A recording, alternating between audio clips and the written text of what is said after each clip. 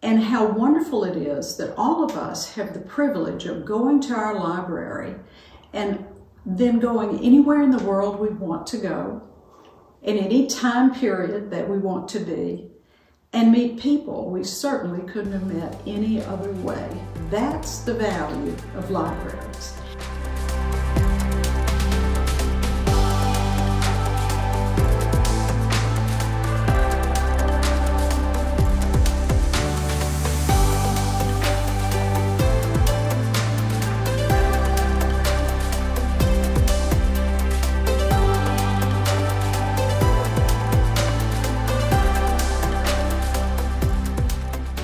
Hello. Today's program is entitled Norman Rockwell, the Man and His Art. And I think if I were to put 10 people in front of one piece of art, I would get 10 different interpretations of what that art was, whether it was good or not, and whether or not a person would dare to have it in their own home. Art is one of those topics that it polarizes people. I happen to love the old masters, the classics, but I also love Clementine Hunter, folk artist. So I have, I guess, eclectic tastes in art. There are others, though, who are very specific about what kind of art is fine art and what kind of art is just so-so art, just drawings or something. That's one of the problems that our fellow today had in his entire career. He wanted to be considered a fine artist, but somehow he always got pigeonholed into he just draws. Of course, he got the last laugh on that, which we're going to find out today. This is his picture, his portrait. He's a rather slender man, you can see. His name was Norman Percival Rockwell, and right now he's probably turning over in his grave because I told you all that Percival was his middle name. He hated it. His mother loved it. He was born in February of 1894, and he died in November of 1978. As I was saying, the question that dogged Rockwell for his entire artistic life was, am I a fine artist or am I just an illustrator? He wanted to be remembered. He wanted to be important because of his work. And it really wasn't until the end of his life, very close to it, that he was discovered and his art was finally looked upon as fine art. Let's look at two definitions to kind of get us all on the same page about this. Fine art as opposed to illustration art. Fine art is a creative piece of art made by an artist, a painter, or a sculptor. And it's exhibited usually in an art show, and it's for sale. The fine artist is searching for understanding truth as he knows it and making some sense of the chaotic world we live in. He also answers to no one but himself. Illustration art is different. It refers to works of art that appeal to basically the mass public. The human eye like drawings and paintings. The illustrator is paid to portray a client's message through a picture or a painting. His art is commissioned, and it's usually reproduced in print or one of the other forms of media. Rockwell said this, quote, "Some people have been kind enough to call me a fine artist. I've always called myself an illustrator. I'm not sure what the difference is. All I know is that whatever type of work I do, I try to give it my very best. Art has been my life. And let me tell you, art was this man's life. He was consumed by it. Before I did the research on this, I, of course, had seen Rockwell paintings. I knew what they looked like. I could recognize his style. But I didn't know anything about Norman Percival Rockwell, the man. To find out what he was really like and what his life was like, and to maybe through that understand his art better, I sought out books and I settled on two. There is to date only one autobiography by Norman Rockwell. It was ghostwritten by his son, Thomas, and it was actually published twice. We'll get into that in a minute. I used that one as one of the two books with which to do my research. This is the book. It's called Norman Rockwell, My Adventures as an Illustrator, an autobiography by Norman Rockwell as told to Thomas Rockwell. It was published in January of 1960. And to help you understand, Thomas Rockwell was Norman Rockwell's middle son. And he ultimately became a writer himself. His specialty was children's books. There are a number of books, though, available about Rockwell's art, how he produced his work, sort of the mechanics that he used as an artist. But there are really very, very few that delve into his personal life.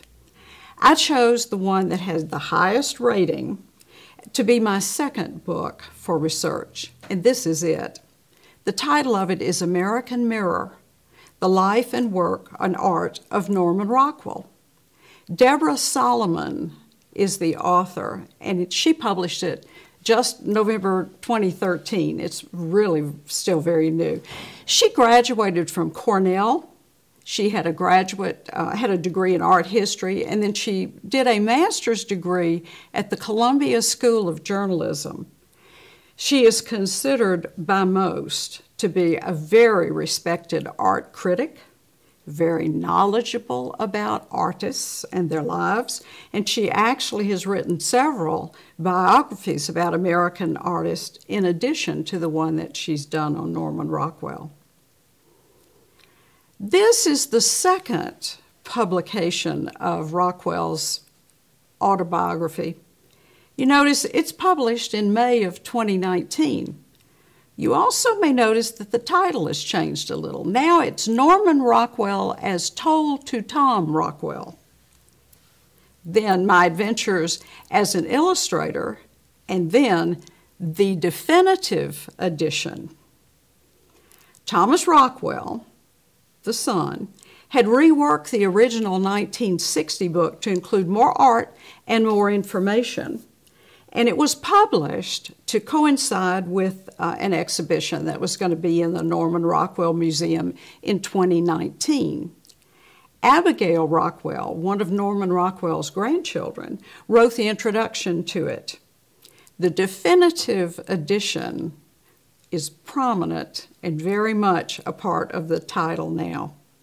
Turns out that there's a bit of competition going on between the Rockwell family heirs and the art critic who told the story of his life. Solomon's book was very well received by virtually everyone except the Rockwell heirs. This was in spite of the fact that it was Jarvis Rockwell, Norman's another of his sons, and Thomas's brother, who actually suggested to Solomon that she write a biography of his father after he read an article on Norman Rockwell that she had written in 1999. He told her that no serious biography of his father had yet been written, and one needed to be.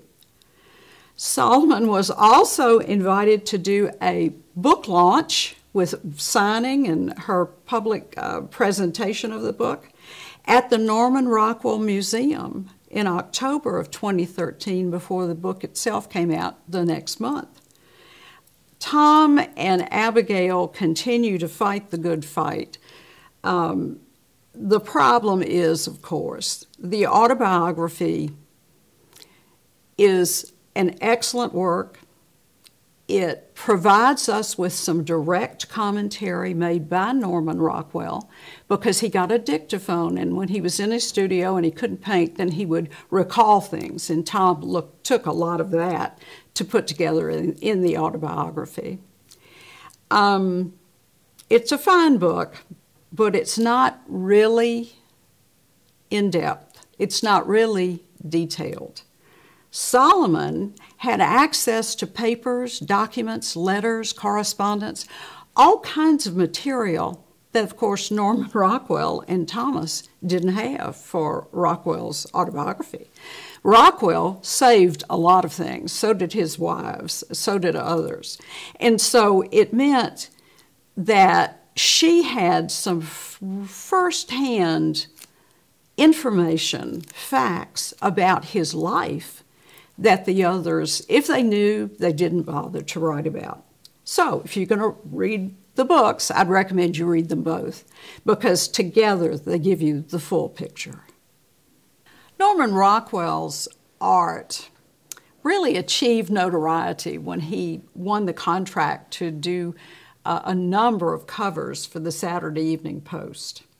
This one is one of my very favorites. It's entitled Gramps at the Plate, and it was in the August 1916 issue of the Saturday Evening Post. And it's delightful. You have the little boy who's obviously playing catcher, and you have a very determined grandpa who's going to hit that ball no matter what. Rockwell said this about his work. He said, "I unconsciously decided that even if it wasn't an ideal world, it should be so, and painted only the ideal aspects of it. Pictures in which there are no drunken slatterns or self-centered mothers, only foxy grandpas who played baseball with kids, and boys who fished from logs and got up circuses in the backyard." Most people assume then that Rockwell must have had an idyllic childhood. He didn't.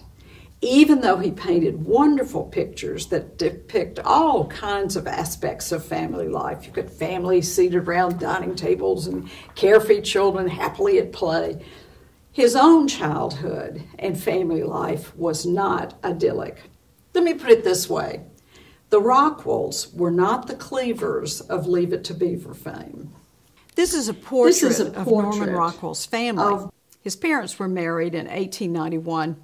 His father was Jarvis Waring Rockwell, and he preferred to be called Waring. And his mother was Anne Nancy Hill, and she preferred to be called Nancy. They had two children, Jarvis Waring Rockwell Jr., who was born in 1892, and Norman Percival Rockwell, who was born 2 years later in 1894. The family lived in a series of homes, all within close distance of each other. From 1891 to 1906, the family's home was in New York City. Then from 1906 to 1913, they lived in Mamaroneck, New York. And then in 1913, New Rochelle, New York. The importance about the New Rochelle is that it was an artist colony. This was exactly what Norman needed. The same thing about Mamaroneck. That also had a strong influence on his art because he was surrounded by people who appreciated art, loved art. His father and mother were a pair.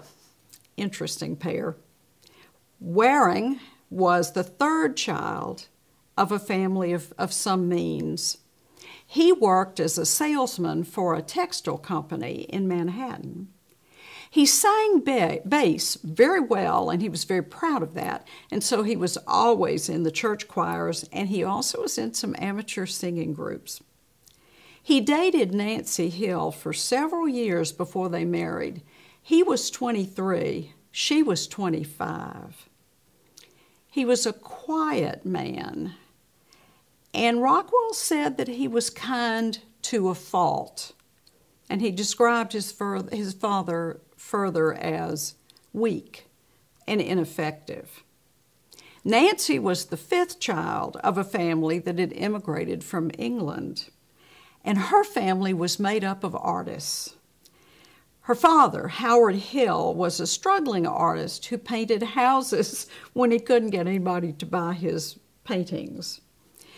He loved to paint groups of ducks and quail against very scenic landscapes.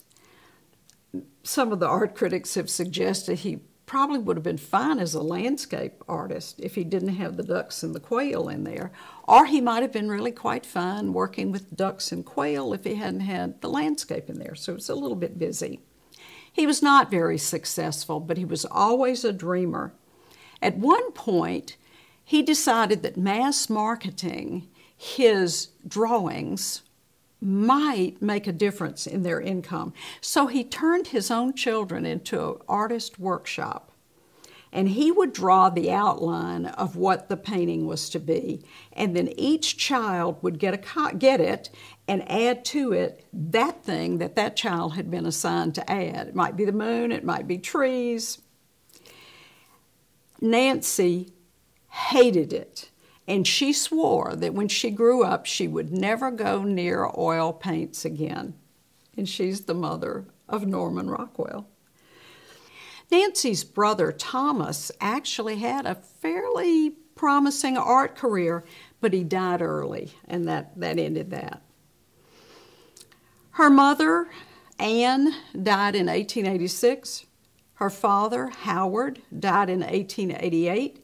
Which meant that Nancy Hill was an orphan at age 22, and she won't marry for 3 years. She's trying to get her feet back under her. Norman described his mother as, quote, a hypochondriac who spent her days visiting doctors. Not a very cheerful family picture. This is a picture of the Rockwell boys.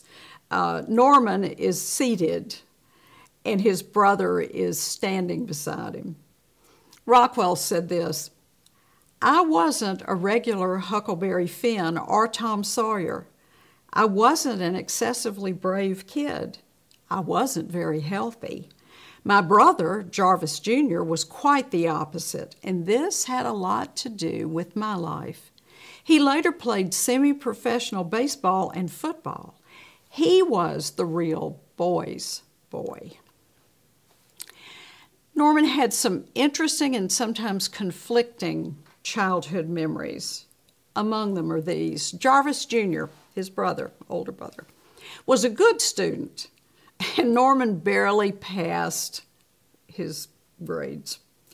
He had a lot of trouble with reading and with writing, and so some of the scholars today insist that he must have been dyslexic, and it could be. Jarvis Jr. also enjoyed robust, good health.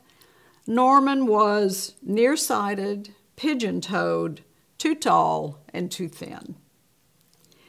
When President McKinley was assassinated, the horror of that remained with Norman Rockwell through his entire life.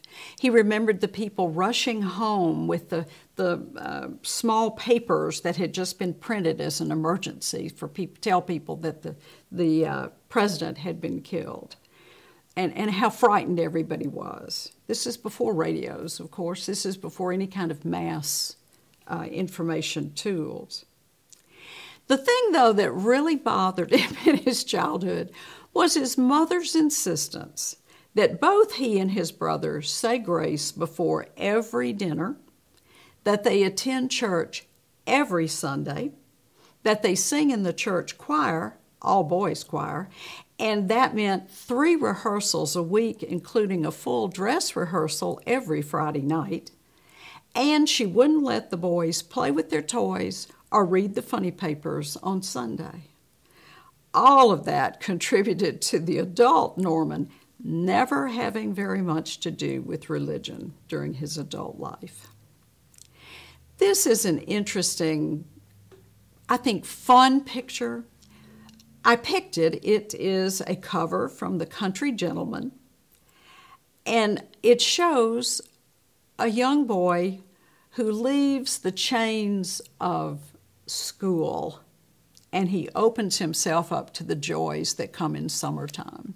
The reason I picked it was because Norman's happiest childhood memory was the annual summer family vacation that they took, where they spent 2 weeks on a working farm in the Adirondack Mountains.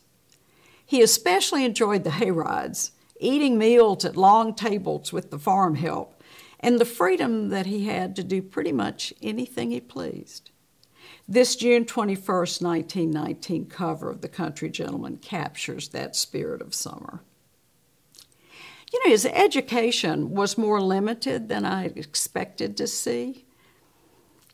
In 1909, he enters Mamaroneck High School, and also he's allowed to begin taking classes at the Chase School of Art in New York City.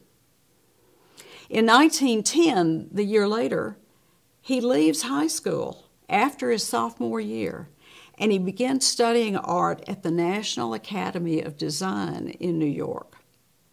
And then the year after that, he begins studies at the Art Students League. He's admitted into this. It's a very prestigious group. And he focuses his art on illustration. A couple of things you need to know about that. He was 14 when he began taking art lessons. And when he was 15, he joined the Art Students League, was invited to. And to put the Art Students League in context, Georgia O'Keeffe is one of their most famous alums. Besides the Saturday Evening Post and the covers that he painted for them, the other continuum that flows through his artistic life is the Boy Scouts of America. Some of his earliest work was for them. This particular cover is of Boy's Life, which is the Boy Scout magazine, and he produced it for them. The title of it is Scout at Ship's Wheel, and it was published in September 1916. In 1912, he was commissioned to create a few little illustrations for 2 small books.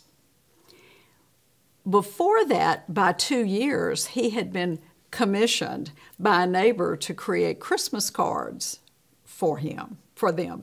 And the bad thing, of course, is none of those Christmas cards still exist, so that earliest little paying job, we don't know. 1913, he became the art editor for Boy's Life magazine, and he sells his first cover, which was the one you just saw, Scout at Ship's Wheel. In 1916, then 3 years later, he sells his first cover to the Saturday Evening Post. I think it's amazing that those two happened so quickly, so early on in his life, his artistic life, because they become the ones that continue through most of his artistic life. That first cover that he sold to the Saturday Evening Post was called Boy with Baby Carriage. This is a picture of it.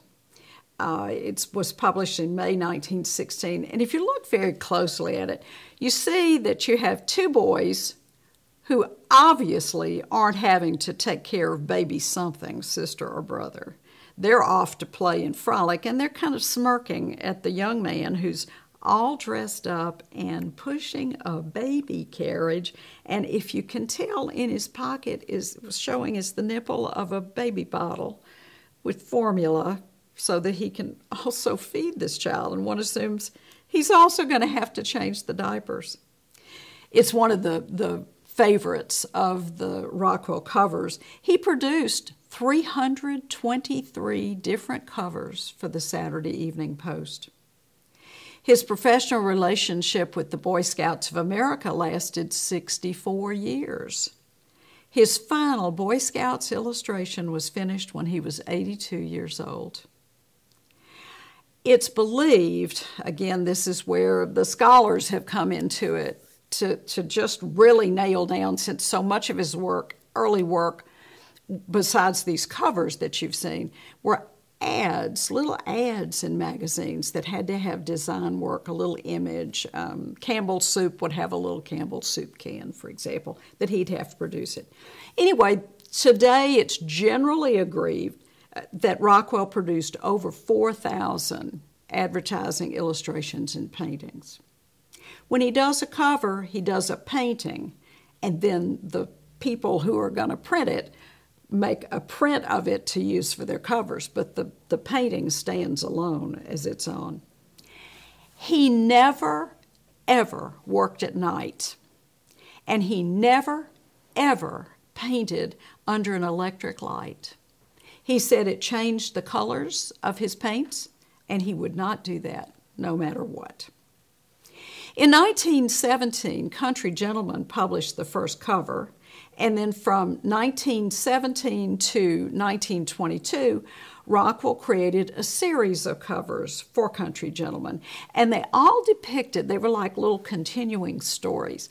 They depicted a city slicker whom he named Reginald Claude Fitzhugh, and he was constantly being victimized by his country cousins who were a little bit smarter and knew country ways that he didn't. Then in 1918, the Navy magazine, Afloat and Ashore, commissioned Rockwell to do some illustrations for them. And the Saturday Evening Post liked several of those so much that they requested covers made of naval officers. This is one of the Country Gentleman covers that he did that shows Reginald. The title of it is Cousin Reginald Catches the Thanksgiving Turkey, and it's December 1917. And you can see in the background, just over the snowbank, the country cousins and their dog obviously laughing at poor Reginald, who doesn't know how to deal with turkeys. Lots going on in Norman Rockwell's young life. In 1960, he marries a school teacher, Irene O'Connor. You may wonder why I haven't mentioned his love life before. It's because it was very short. Older brother Jarvis had been dating Irene, and Norman decided that he needed a wife, and he knew Irene, and so he went for Irene, and Irene decided he must be a better choice, and so she married him. The marriage did not get off to such a great start. I'll tell you about that in a minute. 2 years after they were married, Norman enlists in the United States Navy. 1918, you know what's happening here. This is the First World War where the whole world is about to go completely crazy. He spends 4 months, his entire naval career, stationed in Charleston, South Carolina, and then he receives an ineptitude discharge from military service. It's because he's 17 pounds underweight, and he can't eat enough to weigh enough to make it. This is a picture of Norman with his first wife, Irene. It was in the 1920 May 2nd issue of the Chicago Tribune, so this is a social thing, big deal. They're obviously not dressed like normal people. They're dressed like people going to a costume party. They divorced after 14 years, and they had no children. I mentioned earlier that the marriage didn't get off to a great start. 1 week after they got married, she went home to her parents and stayed for 2 months. And then she came back, and shortly after that, he took a trip and stayed for a while and came back. They never clicked. They never really were good together. They were not helpers. Ironically, though, 5 years after they were married, Rockwell actually features her on a cover. I want to talk about that ineptitude discharge. This is what his commander wrote about him when he was mustered out of the Navy. He said, quote, "Rockwell is an artist and unaccustomed to hardship and manual labor. His patriotic impulse caused him to enlist in a rating for which he has no aptitude. Moreover, he is unsuited to naval routine and hard work." This is the cover 5 years after they were married. It's the Literary Digest, and it features a mother putting 2 children to bed. And the mother is Irene, his first wife. She posed for the picture. The irony, of course, is rich. They never had children. But she's lovely there, and she looks pretty maternal to me. It's a beautiful, beautiful cover. Rockwell said about the 1920s, "The 20s ended in an era of extravagance, sort of like the one we're in now. There was a big crash, and then the country picked itself up again, and we had some great years. Those were the days when America believed in itself. I was happy and proud to be painting it. This is another of Norman Rockwell's paintings that was, of course, converted into a Saturday Evening Post cover. It's another one that's really very popular with the general public. It's entitled Tipping the Scales, and it was published in October of 1936. And you can see there the lovely little lady with her little hat with flowers and her little patterned dress, and she's buying a chicken from a grocer, and the grocer is looking up at the scale, and he's holding the scale down just a little bit to get the weight a little higher. Even as, if you look underneath the scale, her finger is lifting it up so she'll have a little less weight. So you have, they're both tipping the scales. She's very matronly, and she's very lovely. And she is more like the women that Rockwell painted than any else. This is what he said about painting women. Quote, "I learned to draw everything except glamorous women. No matter how much I tried to make them look sexy, they always ended up looking silly or like somebody's mother." It's interesting. There's been quite a lot of reference made amongst the art critics and the scholars, the art historians, about the majority of the people that Norman Rockwell painted were boys and men, well, actually 2 old men, all ages of male. And he did paint quite a few females, and he painted those all ages too. But it was clear that his preference was the male figure. This is not unusual in art. Even sculptors will tell you that they have a preference of one gender or the other, that they just feel like they create better, the art's better. He was like that with the male figures. In the 30s, Rockwell had many changes again going on in his life. In January 1930, his divorce from Irene is final, so he's a free man. And in 4 months, he marries again. Another really short courtship. His second wife is Mary Barstow, and he had met her just a few months earlier. He meets her in California. He's in California kind of studying art and talking to artists out there and seeing where his art might fit in. This is an article from Alhambra, California, from their newspaper. And it says, "Norman Rockwell takes wife, model." April 17th, Norman Rockwell, famous artist and magazine illustrator, today took upon himself a wife and a subject. She was Mary R. Barstow, college grad, resident of this town, and a grandniece of the late Judge Elbert H. Gary, steel magnate. Old Norman's done well with this marriage. The ceremony was performed at the bride's home here by Reverend Robert Freeman. Soon afterwards, they packed up and left for New York, where they will honeymoon and in the future reside. Rockwell will use his wife for a subject in many of his drawings, he said.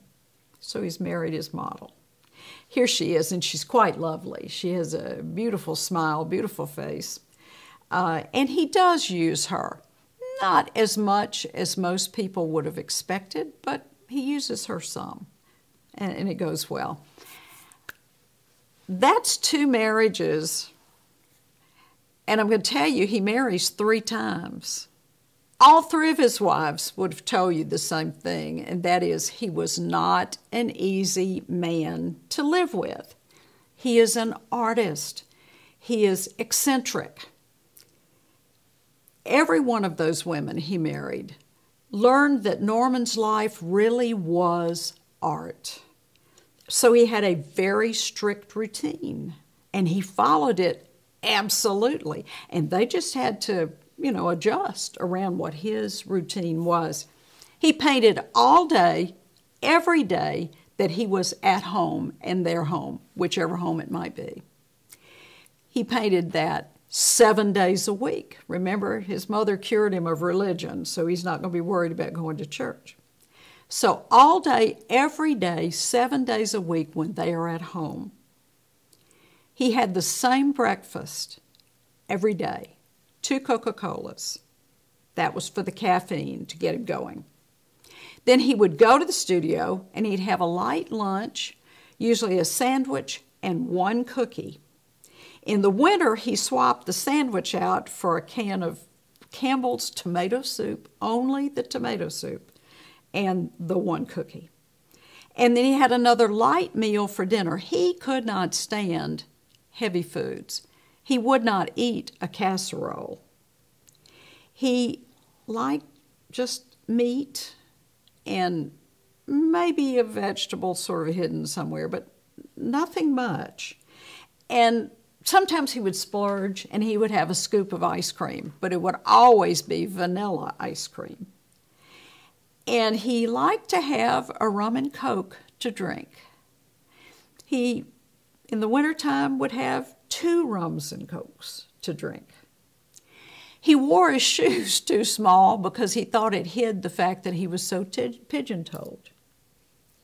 He was phobic about germs and cleanliness, and this one is one that Miss Solomon goes into with delicious detail.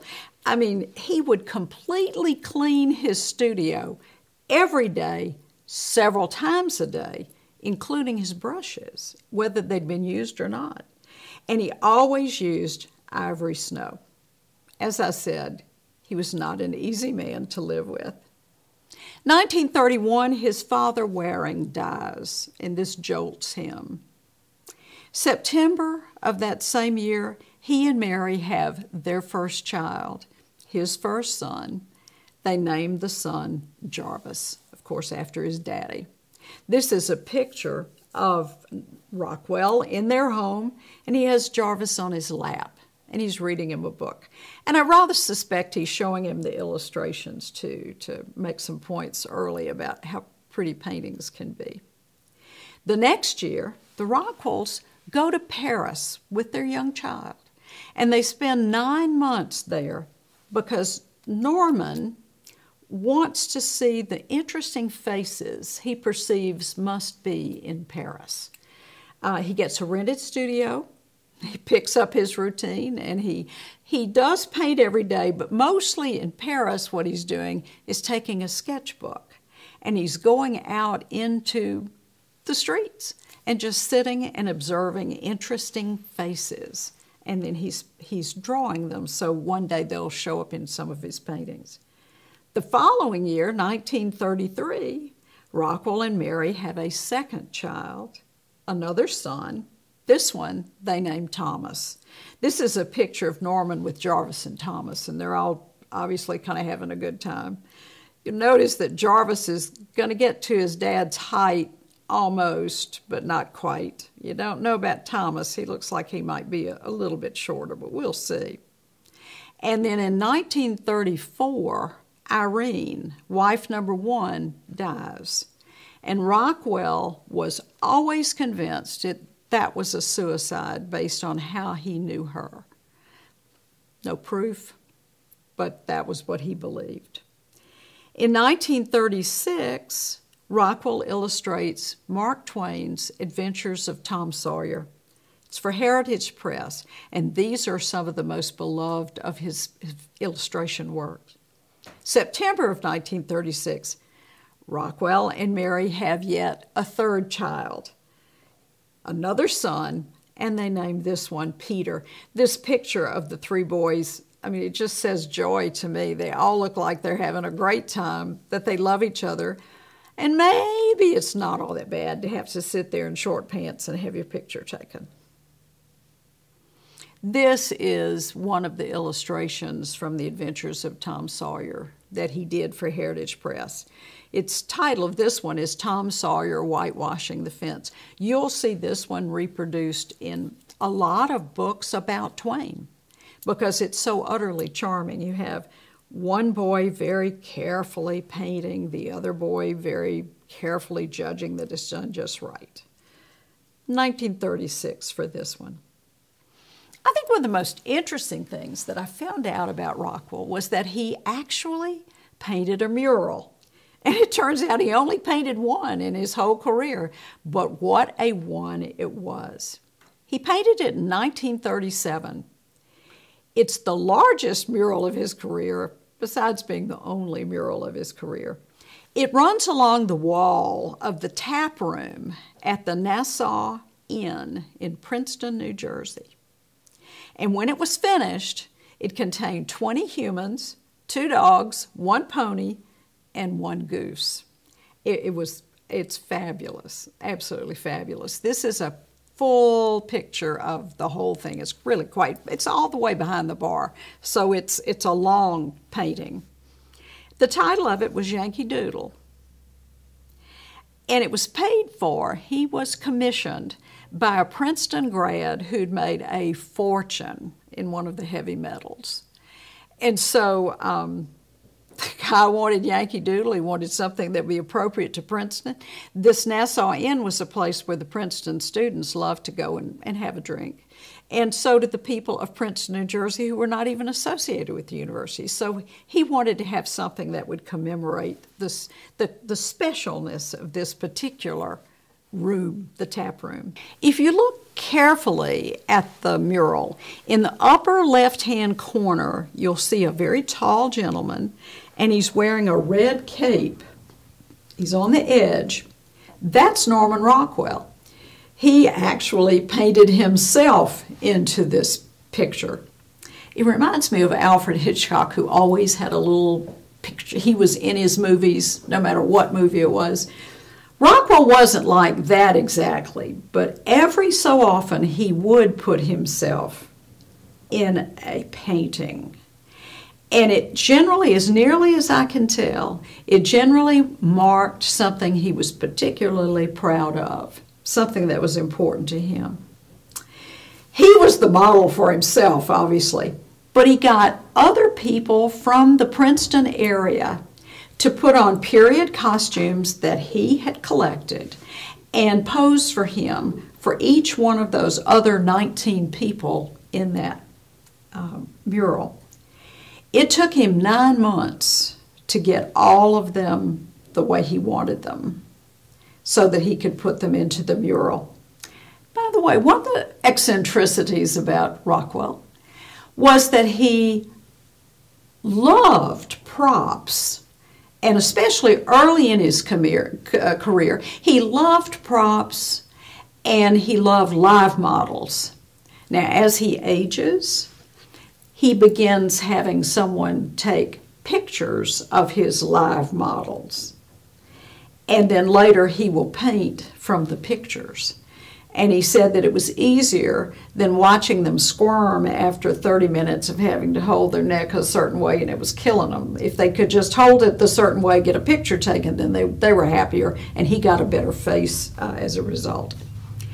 This mural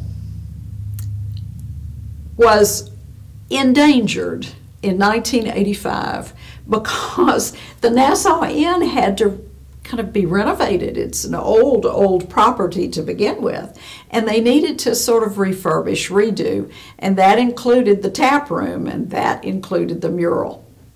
So they thought it over, and they worked with the engineers, and they worked with the other people involved in the reconstruction process, and they devised a way to just cover the mural and work around it. That's all they could. They weren't going to touch it. You can't take it off. It's the wall. So they did.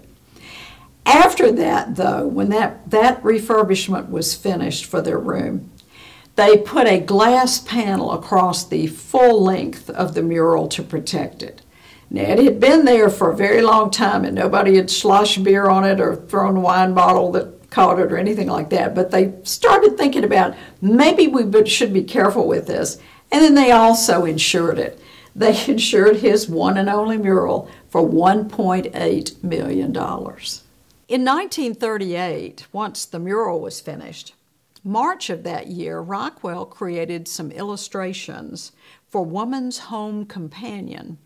And these illustrations were designed to accompany a story within that magazine about Louisa May Alcott. He got a pretty good bit of publicity for doing that. Later that spring, the Rockwells go back to England and they spend several months.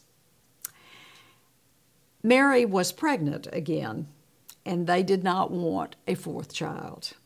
So they traveled to England, and she went to a private hospital, and then she wasn't pregnant anymore. They stayed there for several months, and then they came home, and they purchased an 80-year-old farmhouse in Arlington, Vermont. October of that year, the Saturday Evening Post cover shows Rockwell's fixation with deadlines and his struggles with coming up with new material. This is the cover of it, October 1938. The title of the painting that the cover is showing is Artist Facing Blank Canvas. Look closely at this one. Right in front of him is a blank canvas, obviously, and he has already sort of penciled in the mast of the Saturday Evening Post. He's scratching his head. He has a paintbrush in his hand. Right directly above his head, he's got a horseshoe for good luck hanging on the top of the easel. And then he has his paints down below, his saddle Oxfords on his feet, and papers and books open and in disarray. Clearly, he has a deadline, and he absolutely has no idea what he's going to put on that cover. 1939, he had an easier time with it. They actually now move into this farm in Vermont, and he takes a small barn toward the rear of that property and has it redone or converted into a studio for him.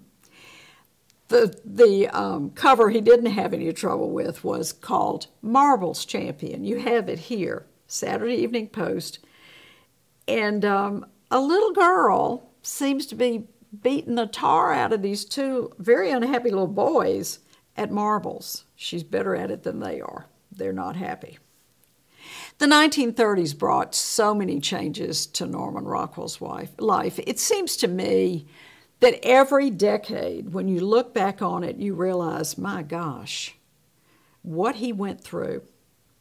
1930s, he divorced Irene, he married Mary, he had 3 sons, he traveled abroad, and he moved to idyllic New England. What would the 40s bring? This is a painting that Rockwell did in 1941. The title of it is A Scout is Helpful. And you see the scout, he's coming up out of a pool and he's carrying a little child who's obviously fallen in. Rockwell painted for the Boy Scouts for over 50 years. And he did calendars, a calendar every year, one big art piece with the months underneath. And he did magazine covers for them with the Boy's Life. In the 40s, Rockwell's art reflects the historic time that America is experiencing, and the world too. Nobody wanted a Second World War, but a Second World War they got. And it's in the 1940s and during all that tension that occurred when we were at war again, he created 4 paintings that are arguably the finest of all of his work. These 4 placed Rockwell's art on a plane it had not reached previously. He became, for the first time, America's storyteller, which is what he'd always hoped to be. Look at this quote. Without thinking too much about it in specific terms, I was showing the America I knew and observed to others who might not have noticed. My fundamental purpose is to interpret the typical American. I am a storyteller. And you know, that's the thing that's most consistent about his illustrations and about his paintings, mostly though about the paintings. If you look at them carefully, they do create a story for you. You can start imagining the little girl beating the little boys at marbles, which is supposed to be their game. You can just put in that in your mind the context of how irritated those little boys really are. And if she makes that shot she's about to make, it's all over for them. I mean, a girl has beaten them, for heaven's sakes. He's a storyteller. In the 40s, 1940, he illustrates his second Mark Twain book. This time, he's hired to do the adventures of Huckleberry Finn. And in September of 1940, the Selective Training and Service Act initiates the first peacetime draft. This is a time when people need solace, people need encouragement, and people need to come together to support the war effort. January of 1951, President Frank D. Roosevelt named 4 freedoms during his State of the Union address. The freedoms were freedom of speech, freedom of worship, freedom from want, and freedom from fear. That resonated with Rockwell. He thought about it and thought about it. In October, he produced a cover using G.I. Willie Gillis as his star, and this was for the Saturday Evening Post. But he kept thinking about FDR's speech. And here's an excerpt from it so you'll see why it resonated with him. He delivered it, FDR did, to Congress and to the American people on January 6, 1941. Quote, "We look forward to a world founded upon 4 essential human freedoms. The first is freedom of speech and expression. The second is freedom of every person to worship God in his own way, everywhere in the world. The third is freedom from want, everywhere in the world. The fourth is freedom from fear, anywhere in the world." He's thinking about it. He does his Willie Gillis package from Home piece. This is, you see it here, it's the Saturday Evening Post cover. And obviously, G.I. Willie Gillis, he's new, he's green, but he has a prize. He has a package from Home. No doubt his mother has put cakes and cookies and other special things. And you see all the others behind him looking over his shoulder, waiting until he opens so they can get some too. That was October of 1941. He's still thinking about Franklin Roosevelt's 4 freedoms. In the spring of 1942, the next year, he pays a visit to the Office of War Information in Washington, D.C., and he presents several poster concepts. And among those were posters that sort of interpreted FDR's 4 freedoms. He wanted to contribute to the war effort by creating paintings that would depict visually each one of those 4 abstractions that Roosevelt had named. The Office of War Information turned him down. They didn't want him. On his way back from that disappointment, he stopped in and had a visit with his editor at the Saturday Evening Post. Told him what had happened. The editor commissioned all 4 of them on the spot for covers that year, that fall, on the 4 freedoms. They did something else. They redesigned the Saturday Evening Post people. They redesigned their masthead. So they're going to give more room for the art itself. The first piece that was done under that new design was not yet the 4 freedoms. It was another of his Willie Gillis ones. Here it is. It's called What to Do in a Blackout. It's very striking because, you see, it's a solid black cover. And you have two figures with a little light on them, a man and a woman. And they're reading what to do in a blackout. Clearly, the young man has a great idea of what they can do in the blackout. The young lady is thinking about it. She's looking at it too. This was in June of 1942. The reason there was a delay in putting the Four Freedoms on the cover was that Rockwell really struggled with how to make those abstract thoughts into something that people could identify with, that they could understand. Patrick Perry did a really fine article about the Four Freedoms in January 2018 in the Saturday Evening Post. The title of his article is Rockwell's Four Freedoms, and it reads like this. One night in bed, Rockwell was mulling over the proclamation, getting more discouraged as the hours ticked by. I suddenly remembered how my neighbor Jim Edgerton had stood up in a town meeting and said something that everybody else disagreed with, Rockwell said. They had let him have his say. No one shouted him down. I thought, that's it. That's freedom of speech, a New England town meeting. Freedom from what? Thanksgiving dinner. I'll express the ideas in simple, everyday scenes, Rockwell said, in terms everybody can understand.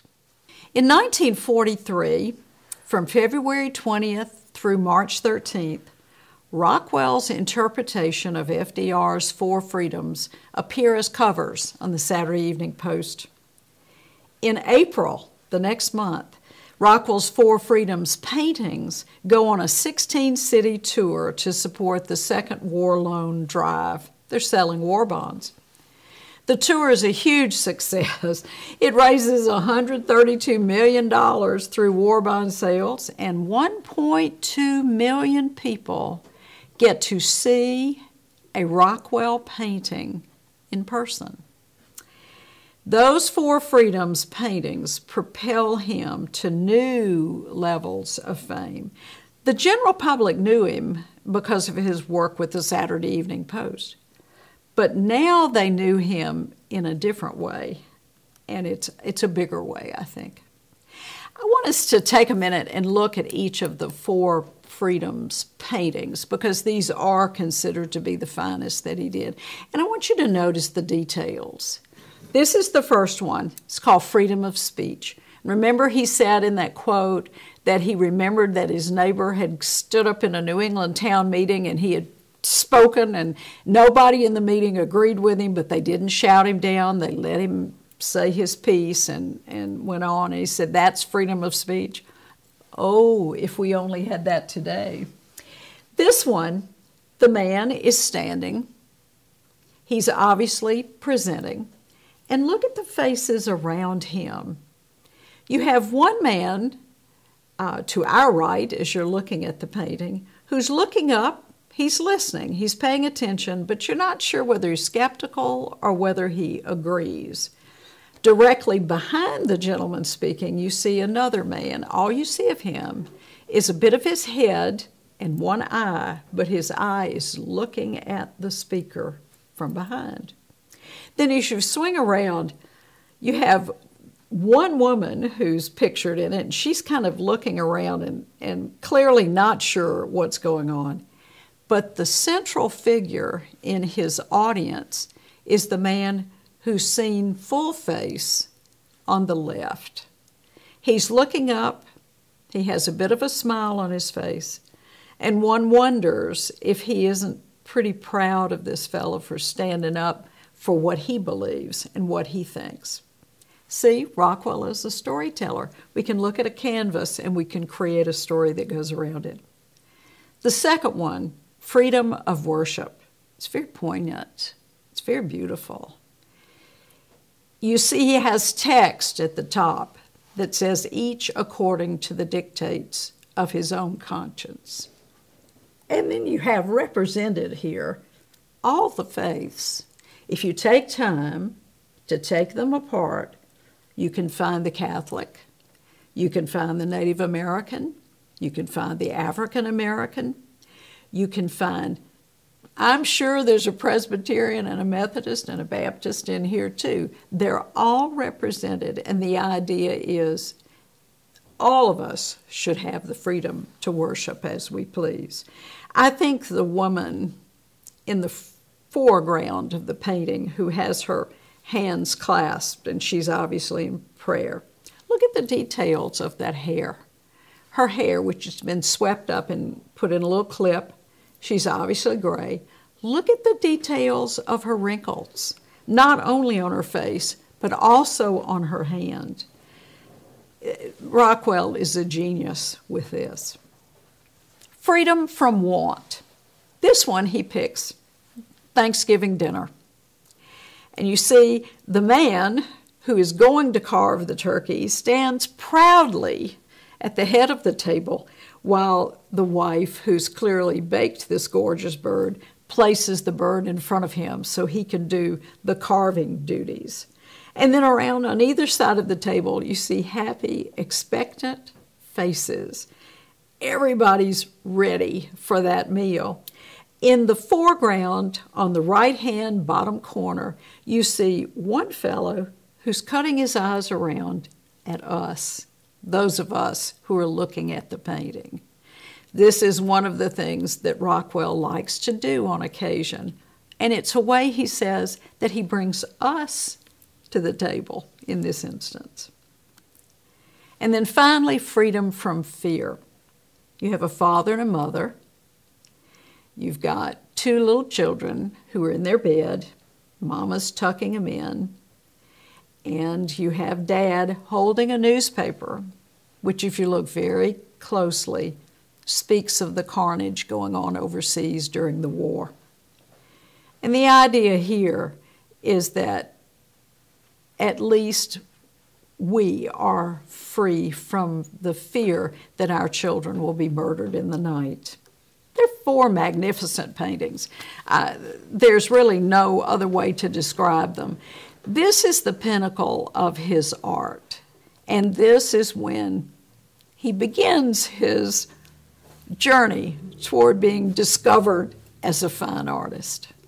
One thing that Rockwell was known for was his ability to paint dogs, and they appear often in his work. This cover from July of 1931 of the Saturday Evening Post shows a young boy, and he's clearly trying to teach his dog to jump through the hula hoop. The name of the painting is Old Dog, New Tricks. And I don't know about you, but I don't see that this dog's really ever going to go through that hoop. He doesn't seem all that interested. He's much more interested in the plate of fried chicken, which is over beside the boy's foot. And the boy has a bone that he's trying to tempt the dog with. The dog's not stupid. The dog knows that he can get a piece of chicken that has meat on it, not just the bone. Rockwell said this once, quote, "If a picture wasn't going very well, I'd put a puppy dog in it, always a mongrel, you know, never one of the full-bred puppies. And then I'd put a bandage on its foot." He said, "The view of life I communicate in my pictures excludes the sordid and the ugly. I paint life as I would like it to be."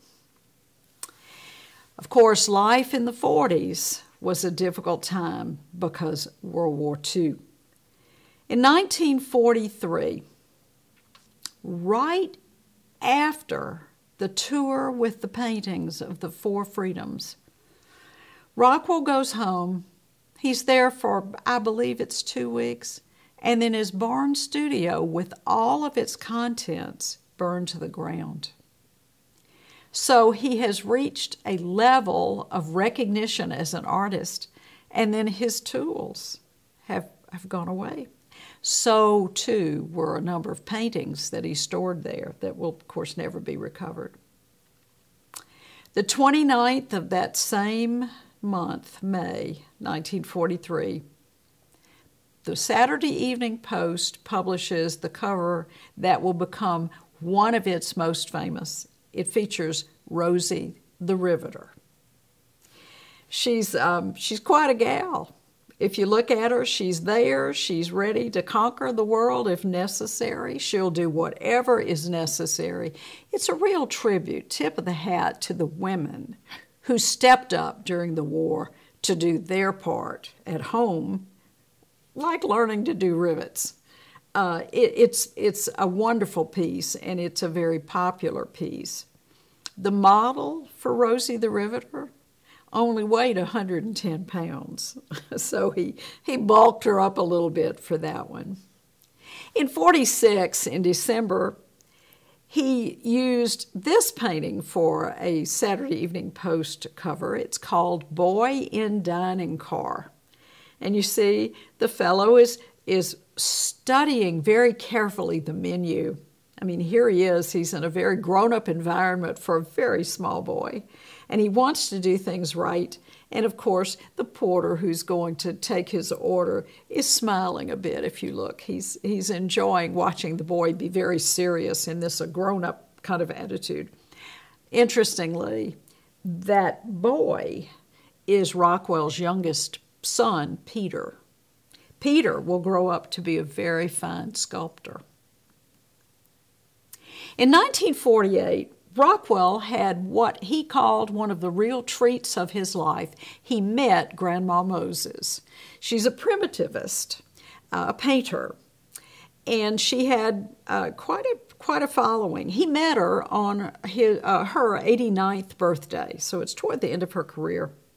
And he honors her later that year by putting her in a group of people in a Post cover, which is entitled Christmas Homecoming.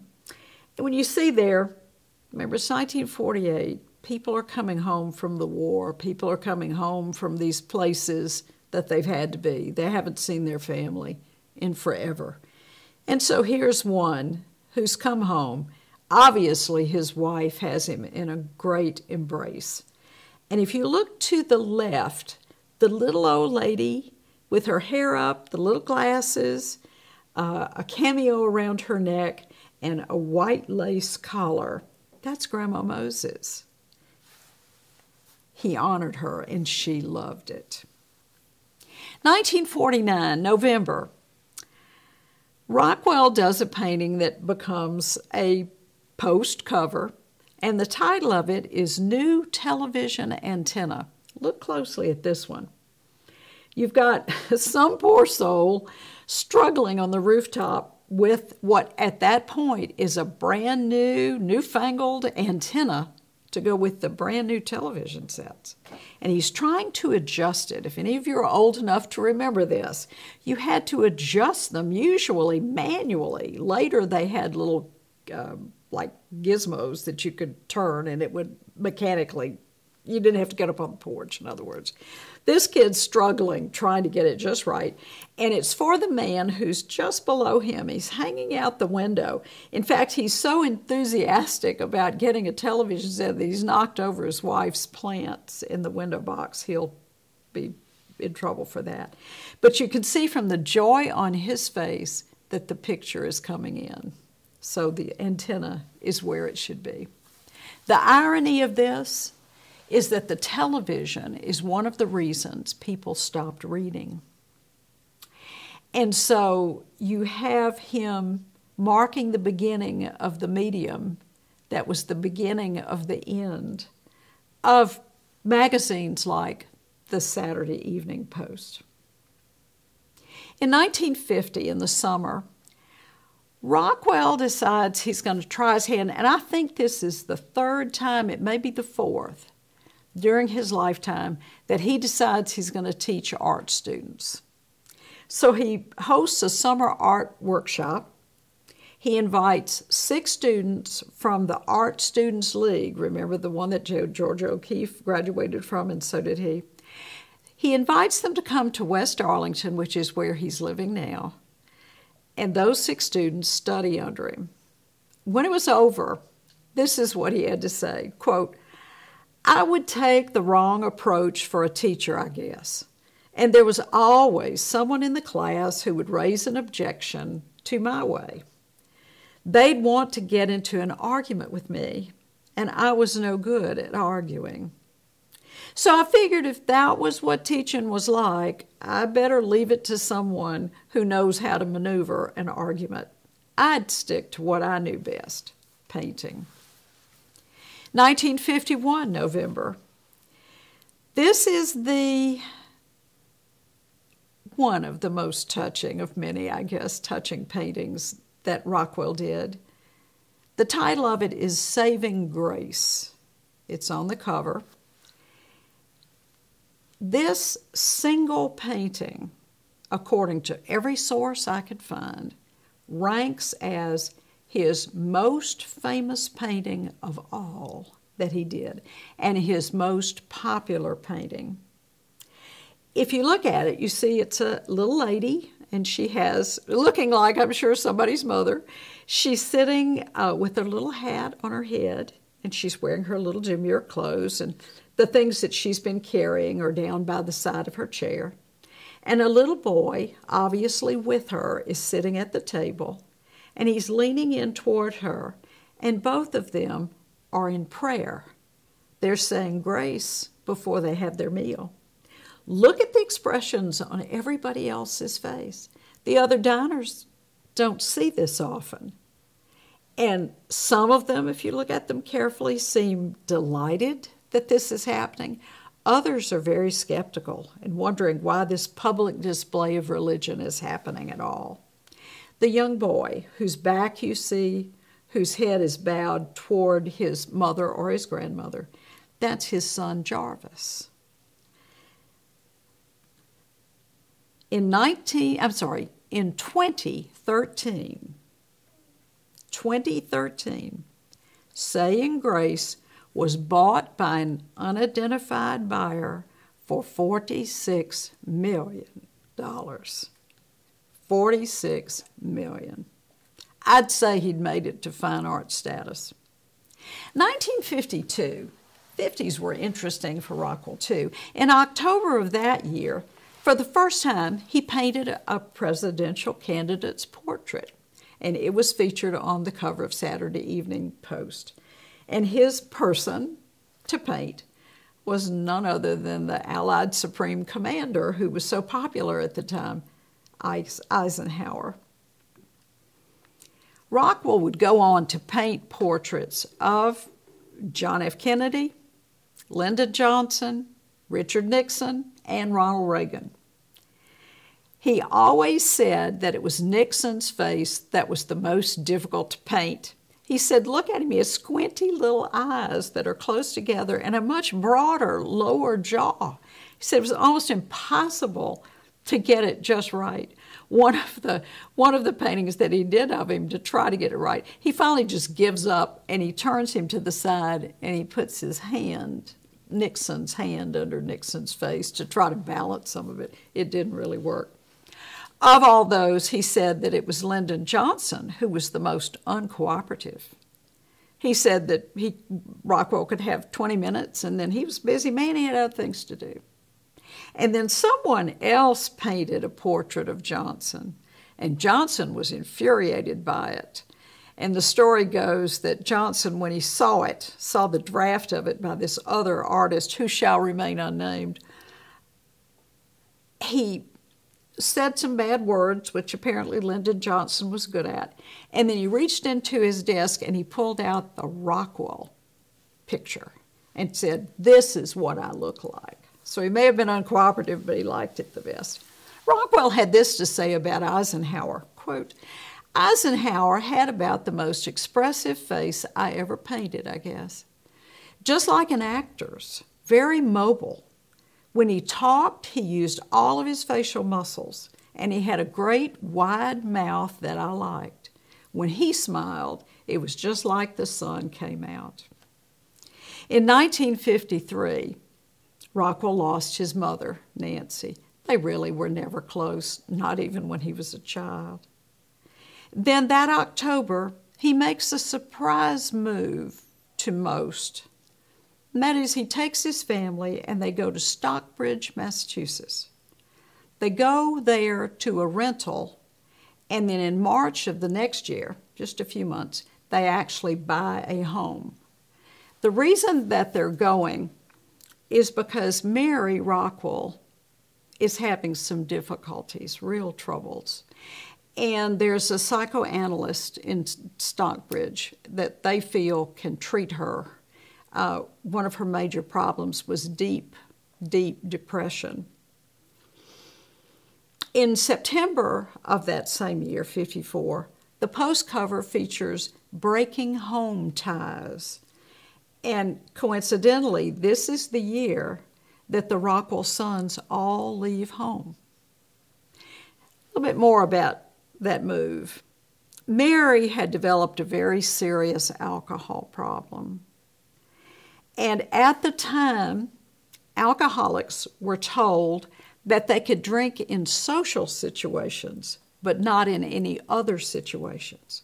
Well, heck, when do you think she drank anyway? I mean, your social was when she drank. So it had gotten worse and worse and worse. And so that was one reason for the Stockbridge move, to get her some help. But Norman Rockwell also suffered bouts of deep depression. This was what caused him sometimes to be sitting there looking at a blank canvas and not having a clue what he was going to paint. He was depressed. So he also began scheduling treatment, counseling, to help him deal with his deep depression. This is a picture of the post cover, Breaking Home Ties, that was painted and produced the year that all three of the Rockwell boys left home. And you can see it's a poignant picture. Even the dog is sad. The dad, he's obviously a rural guy. He's there, he's sitting on the side of his car, his truck. His son's there with him. The dad is dressed as the dad you know always dresses. He's got his hat in his hand. The boy has shiny new shoes. He's in a suit. He's in a tie that he's not quite too sure it's tied right, but he hopes so. And then beside him is his suitcase. And it has a little pendant on it that says State. He's going away to college. And the dog is just thinking, this is not going to end well. My buddy's going to leave me. From 1955 to 1957, Mary Rockwell's mental health continued to decline. She finally is admitted to a psychiatric hospital to get more intense treatments. Rockwell, on the advice of the doctors, makes a trip around the world. He's been invited by Pan American to do an ad campaign for them. So this gets him out of the way so that they can treat Mary. Same time, Doubleday suggests to Rockwell that he ought to write an autobiography. He's interesting enough now. People, begin to want to know a little bit more about him. He decides that his son, Tom, who's a struggling writer trying to get a career going, that he'll be his ghostwriter. In 1958, one of the Sentinel Awards that Rockwell will receive during his lifetime is this one. He's named the first member of the Society of Illustrators in New York's Hall of Fame. It's a double-edged sword. He's not the first member of the Society of Fine Artists. He's the Society of Illustrators. There's still art critics who see him as one who draws, not one who paints. In August of 1959, Mary Rockwell dies in her sleep. She has what they assume was a massive heart attack. Just about 6 weeks before, she had been doing very well, and the two of them go on a second honeymoon to New York City and do all the fun things that they love to do, and then she comes home and not long after is dead. It is almost impossible to separate Rockwell's life journey from the assassination of John Fitzgerald Kennedy. This is a portrait that he did of Kennedy when Kennedy was a candidate and it's the same portrait that the Post will put on its cover when Kennedy is assassinated. In February of 1960, Rockwell's anticipated autobiography is published. In October of that year, this portrait of JFK appears on the cover of Post. Then in 1961, in October, after a short courtship, Rockwell marries for the third time. Third time, she's a school teacher. All three of them have been school teachers. Her name is Molly Punderson, and she's a retired English teacher. And he meets her when he takes her modern poetry class, which she was teaching just sort of as adult education. You didn't get grades or anything. It was just continuing ed. She's the one who will survive him.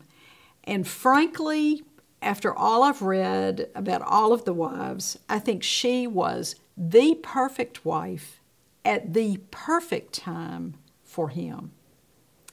In 1963, in October, Rockwell becomes a life member of the NAACP. He's listened to Kennedy's message. He's horrified at Kennedy's death. In 1964, he paints a cover for Look magazine. The Saturday Evening Post is in a decline, rather precipitous decline. And the reason is that Look magazine has come on the scene and it is promoting photography, not art as we see it. Not a painting, but a photograph. And they do pictorial essays where they just have sections in the magazine that are picture after picture after picture with just limited explanation of what it is. It's the beauty of photography, the beauty of the photograph. The Saturday Evening Post is conservative. It's on the decline. Rockwell wants to support the civil rights movement. Why not? He's a storyteller. In his whole life, he's focused on telling the story of America as he observes it. So he paints, in '64, the problem we all live with for Look. It's the first of several paintings that he's going to do that reflect the American Civil Rights Movement. And once more, he's telling America's story. If you look at it very closely, he was quite clever.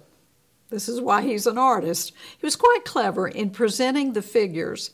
The marshals who are escorting the little girl to class, we don't see them above their shoulders. This emphasizes how big and powerful they are, and that emphasizes how small she is. And yet she has a glorious figure, a feature on her face that looks like, I can do this. We're going to be okay.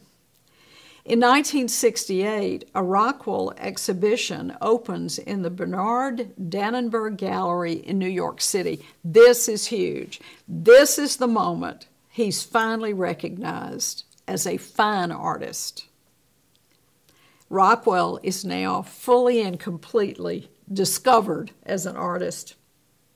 In 1975, The Problem We All Live With was the first painting bought by Stockbridge's Norman Rockwell Museum when the foundation had the money to do it. I cannot find how much they paid for it. I looked. I was curious.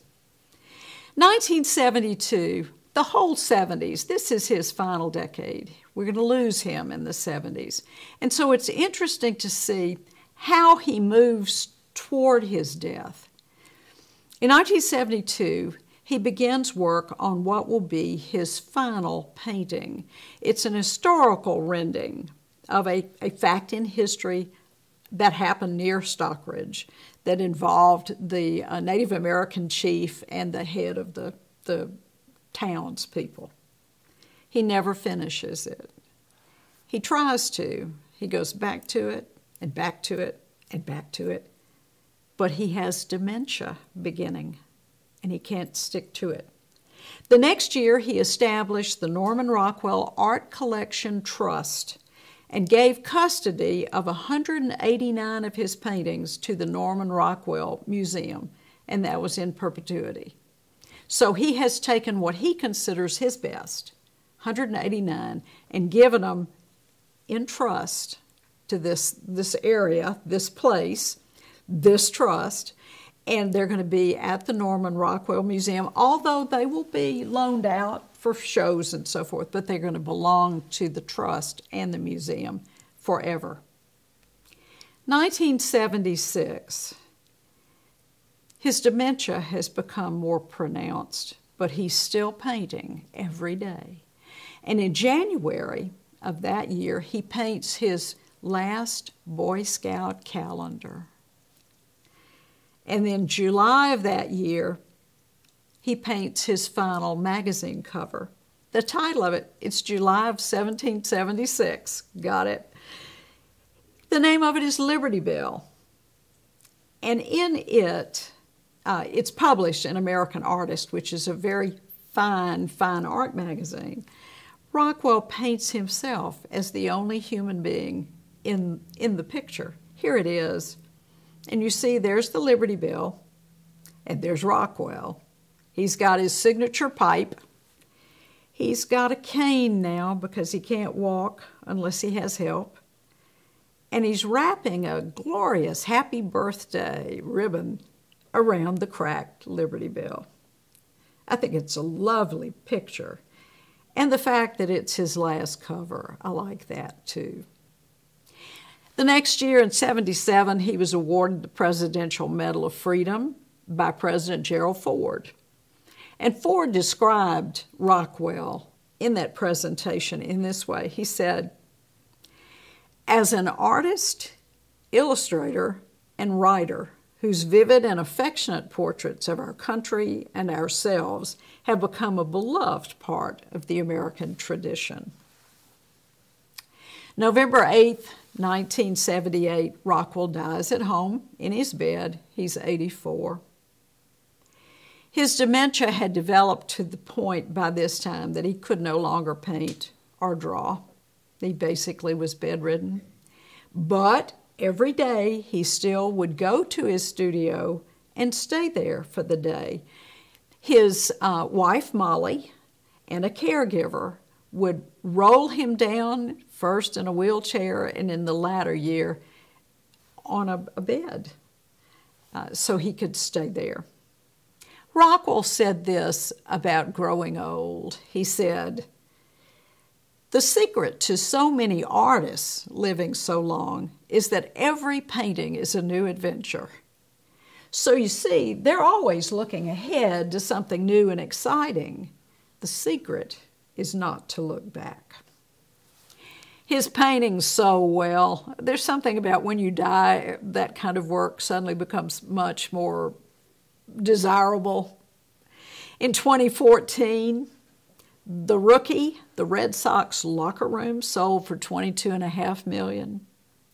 The next year, 2015, his Rockwell Visits a Country Editor sold for $11.5 million.